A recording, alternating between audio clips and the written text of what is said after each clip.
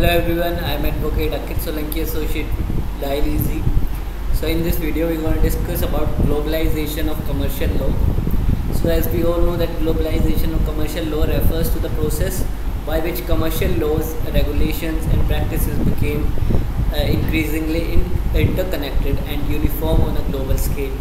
So this process has been driven by a variety of factors including growth of international trade and investment, the proliferation of international treaties and agreements, and the increasing influence of transnational organizations. So one of the key drivers of the globalization of commercial law has been the growth of international trade and investment. So as businesses have become more global in their operations, they have increasingly faced the challenge of navigating different legal systems and regulatory frameworks in different countries. So in response, there has been a trend towards the harmonization and unification of commercial laws and practices.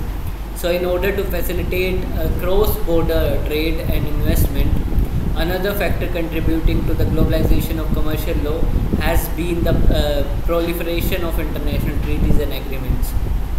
So these agreements can have significant impact on commercial law in the countries that are parties to them, as they often require countries to adopt certain laws and regulations in order to comply with the terms and the agreements. Thank you. See you next video with some more information.